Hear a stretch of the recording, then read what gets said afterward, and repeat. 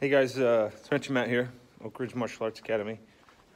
Parent Sanity Tip for today is you need to take a break from the news. So I went to pick up a loaf of bread at the Ding Dong Deli, and I wandered over to the paper section and looked at the papers, and of course you can't get away from.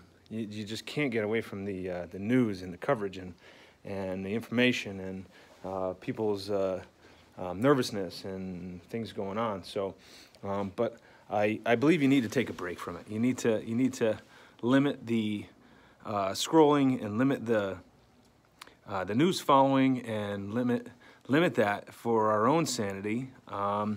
Because it gives you anxiety looking at everything. It gives you a little bit of just reinforces the nervousness, which I think it could be stirred up easily within us. So we have to stand 10 feet tall and be bulletproof on this one, and limit our intake, limit on what is affecting us.